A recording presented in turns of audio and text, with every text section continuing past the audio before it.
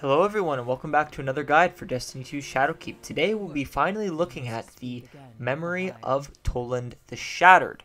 Now, this is actually a really easy memory compared to the last one. I mean, the Veltarlo one was easy now that I know that you can end up killing ads no matter what. But for a memory of Toland, it gets way easier. So, we need to go find a Trove Guardian. And we have to loot the chest.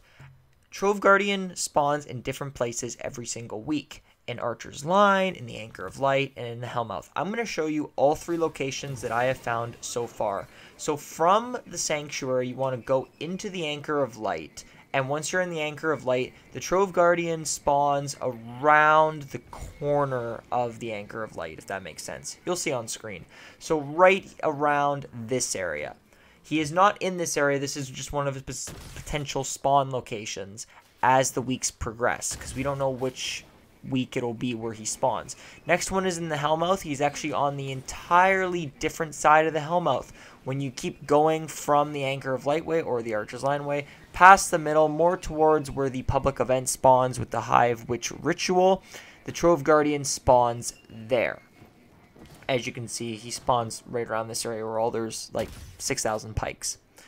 As for his actual spawn, he is in Archer's Line this week. Like I said, the spawn variation is different every week. We don't really know where he'll spawn, but it seems to be in weeks of 4. Unfortunately, I do not know which location is for Soros Harbor, as this is, recorded before he even goes there. So for Archer's Line, what you want to do is you want to go to the very corner of the map and over around this area with the down crane and the down cylinder. Basically, when you enter Sanctuary and you go to the very left, this is one of the first areas that comes up. Over in this area here, the Trove Guardian will spawn. There's a Hive ship overhead. You'll see Toland just chilling in a crater. And the Trove Guardian spawns in that crater. As you can see, he's right there. Simply walk up to him, shotgun him, super him, melee him, whatever you want to do. And then the pathway will then go in front of you. Simply follow the pathway as I am doing on screen. And then you will end up getting to the chest. You have to loot the chest to be able to proceed with the bounty. The next part of the bounty is actually going to be a little bit tricky because it doesn't tell you exactly what you have to do. Well, it does, but to be honest, even I was a bit confused of it, so I'm going to explain to you what to do. Once you loot the chest, it'll say to pick up 35 pages from ads killed with Hive Relic swords. This doesn't have to be on the moon. Let me just specify that. This doesn't have to be on the moon. The 35 pages specifically says you have to kill combatants with the relic. Doesn't say moon, and it doesn't say they have to be Hive. For some reason, I thought they had to be Hive. They don't. They just have to be any single ad in any location with the sword. Keyword, any location. So what you can do is you can be smart, like, 90% of the Destiny player base. That's a little bit of a joke. And then just kill the ads. Every normal ad drops 1, while every major drops 3. Seems to be the pattern of this DLC where normals drop 1 and majors drop 3. I'm assuming then Barrier Knights drop 2. Yeah, I'm not going to write that down because it's fine. So, as you can see, you can do what I did. Go in the public event and have people kill it. Or, we can do the faster route, because this is a guide for the fastest time. Go to Mars and load up any single escalation protocol. Get to the point where you have to actually kill the Hive crystals scattered above, where you have to stand in the whole green circle.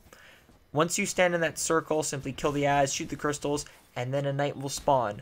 Kill that knight, and you will get a sword. This is 1,000 times easier because there's literally 100 different majors in this area. Just keep cutting them down. As you can see, there's literally one acolyte there, another acolyte there, and you will get this done in under a minute. Instead of me, wasting my time in public events for 25 minutes waiting for them. Anyway, so the final step is we have to return to Eris Morn.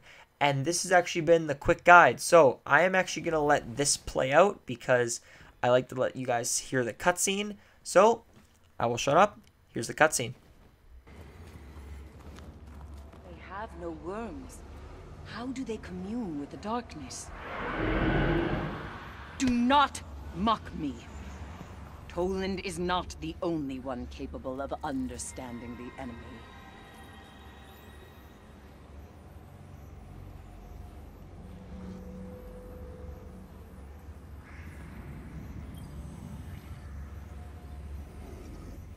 That is one of Toland's lost journals. I have never laid eyes upon it. He knew. He knew about this pyramid. He must have. And said nothing. Thank you for being here. For going where I couldn't.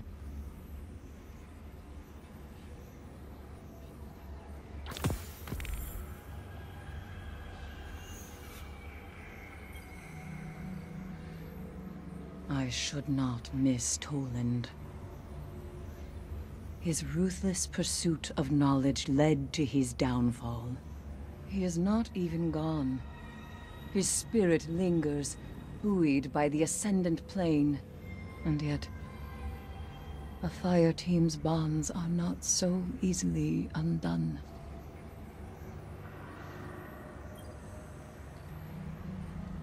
Toland.